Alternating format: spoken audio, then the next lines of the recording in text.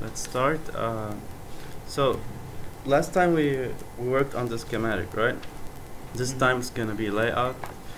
It's much like Magic, but this software is graphical. It has everything from menus, and so it should be much more familiar with you. Also, we're gonna be using 45 nanometer this time instead of 65, because it's much easier to do layout in this process, because we have an educational process 45. It's not manufacturable. So if you guys want to manufacture your chip, your project for this semester, you can't, because it's 45 nanometer. You have to do it on the 65. But the advantage is the layout is easier than on 65. Okay, so first you see SH, and then we go to the directory you want.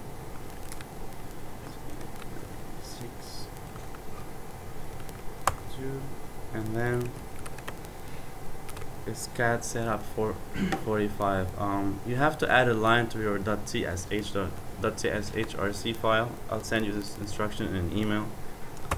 But after you add that line, you can do cat setup 45 and then the usual virtuoso. This is a newer version of Cadence here in 45 nanometer. It looks better, it's more modern.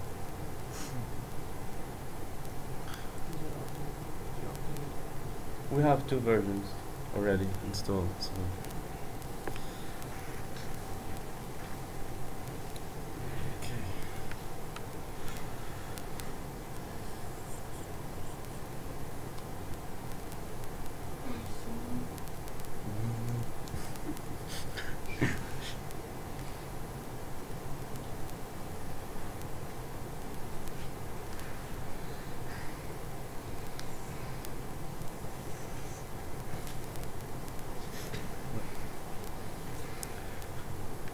Okay,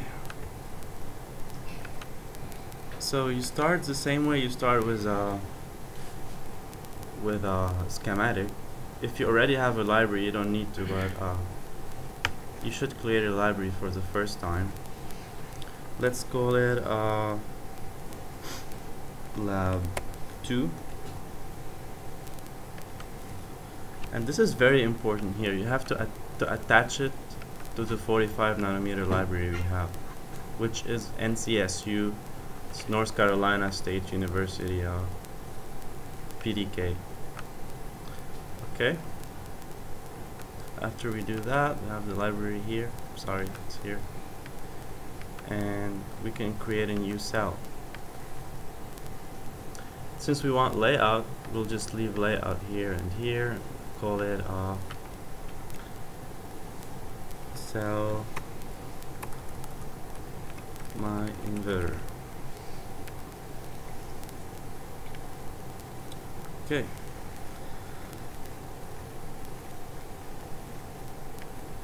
And this is the window where we edit our layout in. It's very similar to the schematic window. So here, instead of 45, we actually used 50 nanometer. I don't know why, but they rounded to 50 from 45. So what should lambda be here?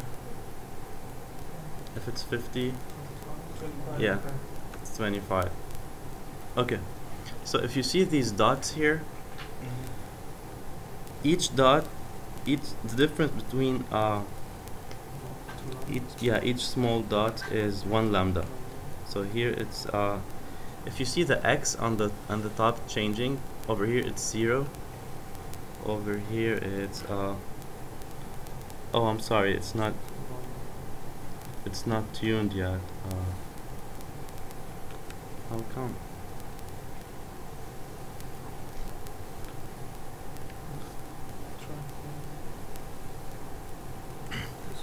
No, it's not tuned. This should already be set. I don't know why it wasn't here. I'll fix it later. But it should be like that.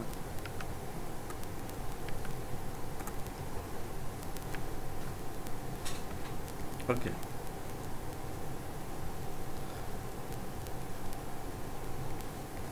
So now it's fixed.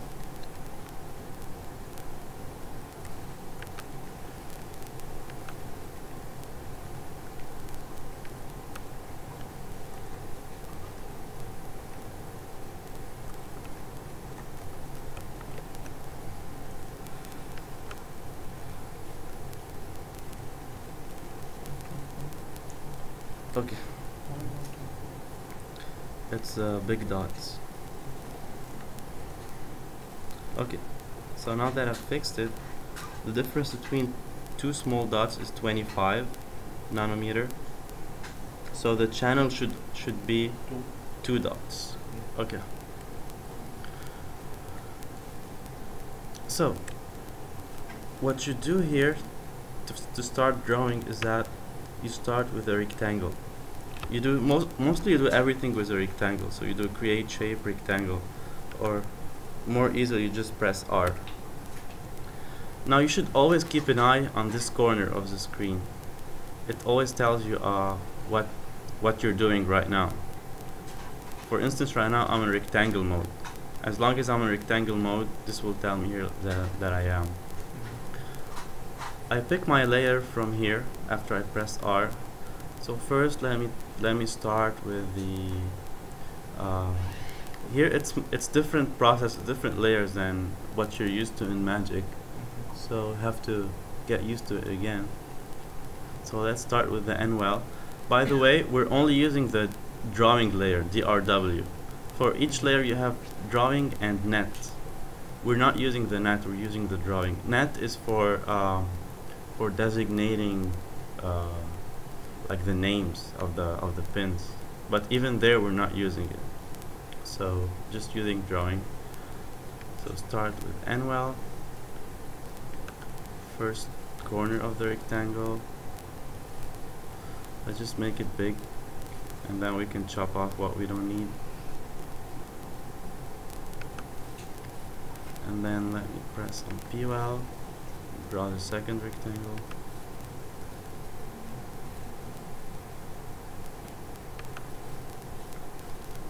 And now let me make the channel using polysilicon.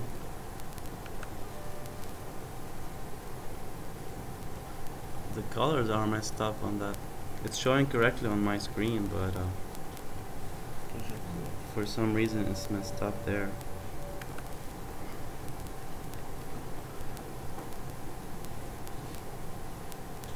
Anyway, imagine each row has its own color. Has its own what? Color. Yeah, one of them is green, the other is you'll see it in the video when I post it on YouTube, so don't worry. Okay, notice I'm still in rectangle mode, even though I didn't press anything.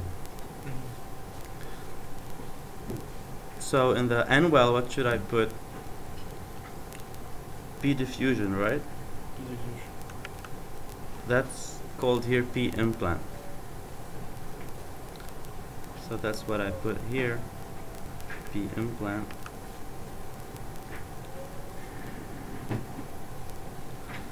Should be the minimum here. Okay, let me do the NMOS first.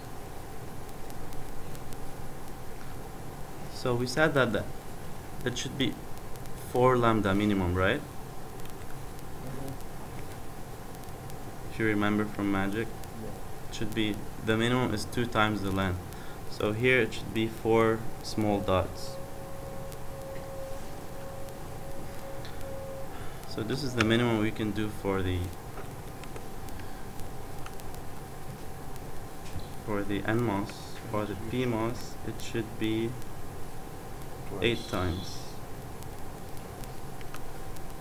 Oh, sorry.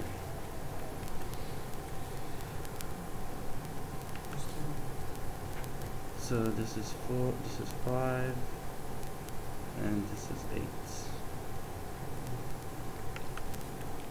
Okay. Here's how it looks like so far. Now this is not enough to create the diffusion in 45 nanometer. you should also designate the area as active. That's why we put an active layer above here and also an active layer here. So active plus P implant will make a P diffusion, and active plus N implant will make N diffusion. For the diffusion only? It's also for the body contacts, as you'll see now. Okay, now time for the body contact. And remember why the body contacts are used? It's to regulate the threshold voltage. So why are we making the body active? What does active? I don't really know. This is process specific. For professional PDKs, you would have to specify things as active for. It has to do with manufacturing process, but it's not necessary really for functionality. Now, let me first go over some of the most useful keyboard shortcuts and operations. Say you want to extend something. The command is called stretch. You just press on S. This is very useful. So if I press on S and I click on this border, I can either make it shorter or longer. If I want to extend the whole area, I press on S and then I select an area like that. Then I click somewhere and I can extend it, and the whole thing will grow. What else do we need to do? Say I want to chop something off of here. I can do edit basic and chop. First I select, like you should always read here to know what to do. It tells me to point at the shape I want to chop. So I point here and then first corner, second corner, and it chops it. And then if I don't want that, I can just delete it.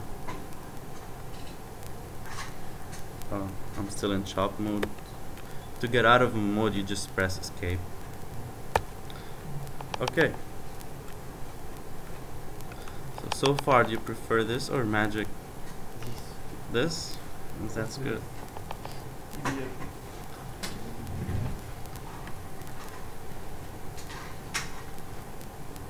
Okay. Now for the body contacts. For N-well, we use an N implant.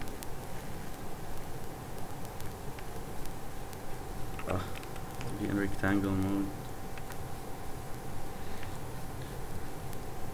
So N implant. The width here, the minimum width for a contact is 3 lambdas.